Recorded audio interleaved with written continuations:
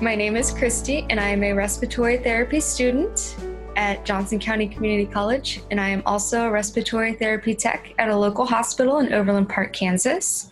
I am currently working during the COVID pandemic. It's really shown that there's even more of a need for RTs, even looking at New York, Louisiana, just looking at here even. Some places have minimum staffing all the time, regardless of, COVID or not. They run with 4 or 5 RTs for the entire hospital. And some people have 2 to 3 floors at a time.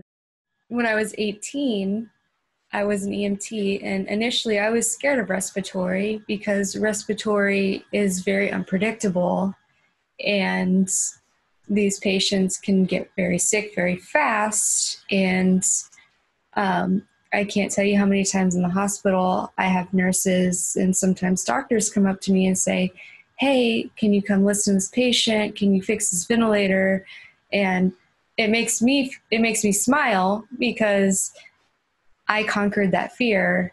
I got over that, and I can help these patients. I can help teach these nurses. I can help fix these patients. I encourage people to do that if they want to become respiratory therapists, if they're scared of respiratory, or if they want to embrace a new challenge.